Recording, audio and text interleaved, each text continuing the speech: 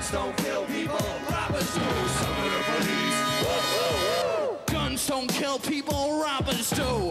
I'm a rapper and I might kill you. As a rapper, I'm teaching you a lesson. Now we're in a favourite shop of mine called Diverse Records. For many years, they've provided me with music, and this is Paul, who's the man when it comes to the music. But the fact about this place is there's a man behind Paul with his top off, completely naked, standing there. I don't know who he is, I don't know where he comes from. Checking out some of Paul's lovely records, and sometimes I wish I was some sort of thief and I could steal them, but I'm not. So I'm going to show you this. Is one of my favourite albums of all time. It was the first record I ever bought, was the single from this. What else am I liking at the moment? DJ Yoda, he's great. We've done a gig with DJ Yoda before.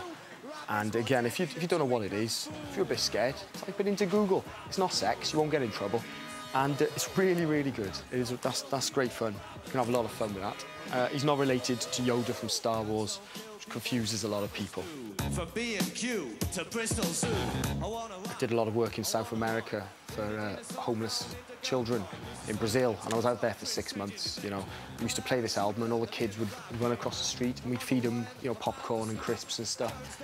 I sacked it all off then to join the GLC, but that's one of the albums I used to listen to in Brazil all the time. Great, really great family stuff, that is.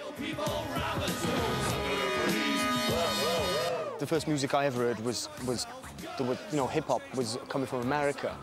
And I haven't got a gun, I haven't got a fast car, occasionally got a bird if I'm drunk enough, do you know what I mean? So we just gave it our own sort of take. Anything you want.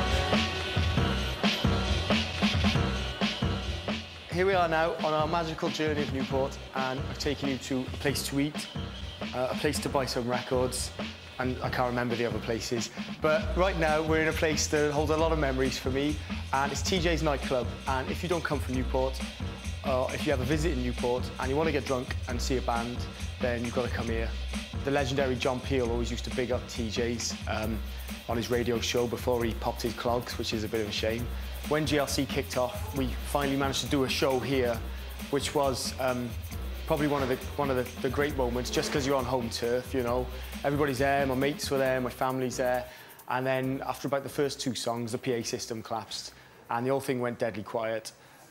We thought the crowd were going to lynch us, but it was okay, because we ran off stage, blamed the sound man, he got his head kicked in, the gig went all right, and we had a laugh. So that's what it's all about, the magic of TJ's. Behold.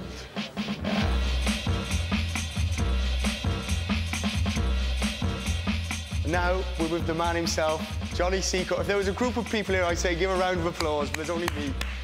John, it's lovely to see you in the flesh. Nice to see you again. How's it going? You all right? Yeah, it's excellent. Now, this club has meant a lot to me over the years. I've done a lot of drinking here. I've seen a lot of good bands. Oasis played here? Oasis, yeah. All the Welsh bands. Yeah. Mannix, yeah. Catatonia, Yeah. Gorky's. The only one that hasn't played was because they were a pub band, I think it was the Stereophonics. So if you want to play here, now you're doing your own stuff, Stereophonics, you can come and play here. There you go, straight from the words of Johnny Sicolo. Right. Give it up for Johnny. It's only me here. Yes!